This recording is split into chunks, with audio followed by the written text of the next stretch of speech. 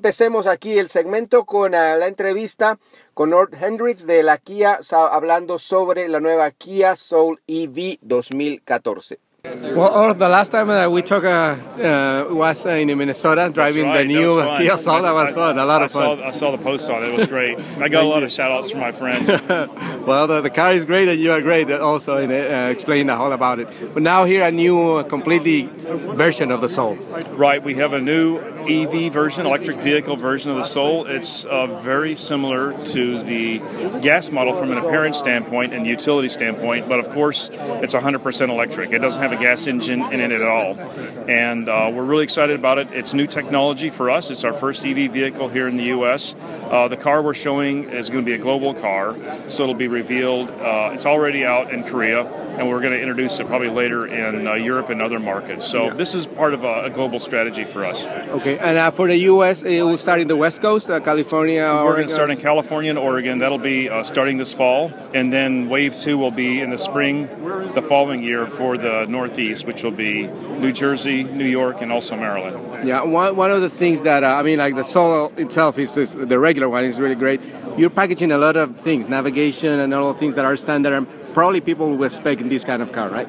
That's right. I think for us, because of the infrastructure of the EV charging infrastructure is evolving, navigation is key because we have one of our features is an app that will help you locate where the next charger is. So if you're out and about doing errands and you're stopping for lunch and you want to say, hey, well, why don't I plug it in while I'm stopped, you can have the navigation in the smartphone app help you find one of those locations. So it's a great feature. And because of that, we made navigation standard.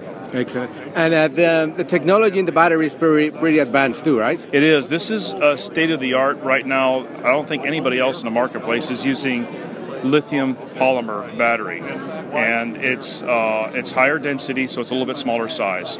And for us, it gives us an opportunity to minimize the intrusion into the car itself. So the batteries are basically invisible from a daily in and out use. You know, some of the other cars you've seen that are EVs takes up half the space of the trunk, or the floor shape changes. Not so on the Soul, and it's really impressive when you see the car.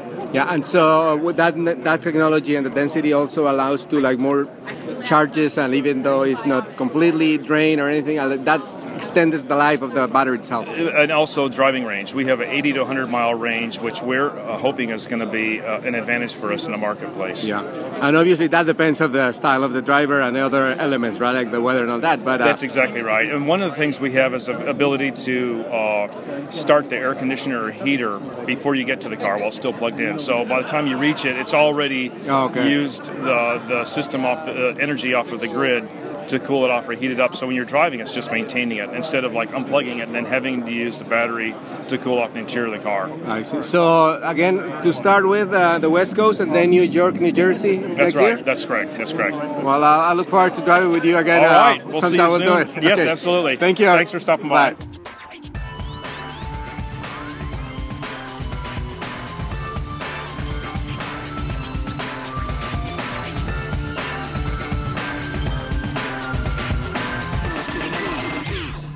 Este programa fue una producción de National Latino Broadcasting.